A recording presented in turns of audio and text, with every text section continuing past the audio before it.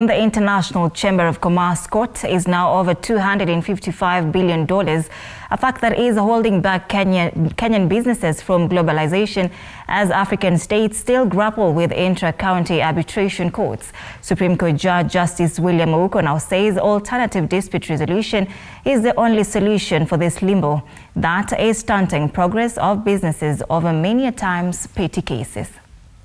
Limbo as a backlog of unresolved cases continues to frustrate around 1,800 affected businesses. In order to play their rightful role in ADR processes, many African judiciaries are investing in training judges, magistrates, and other ADR practitioners to improve the quality of ADR services and promote ADR as a viable alternative to traditional litigation.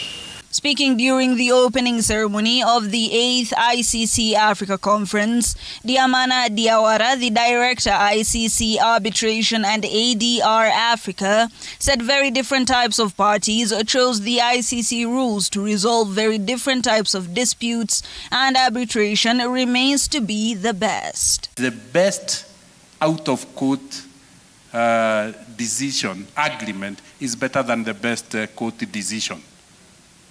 And so I became a champion of arbitration.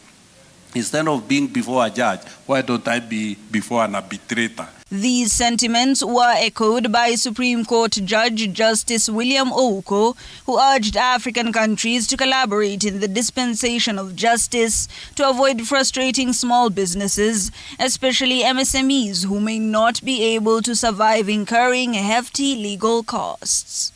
Very different types of parties choose the ICC rules to resolve their very different types of disputes, and that is the strength of ICC.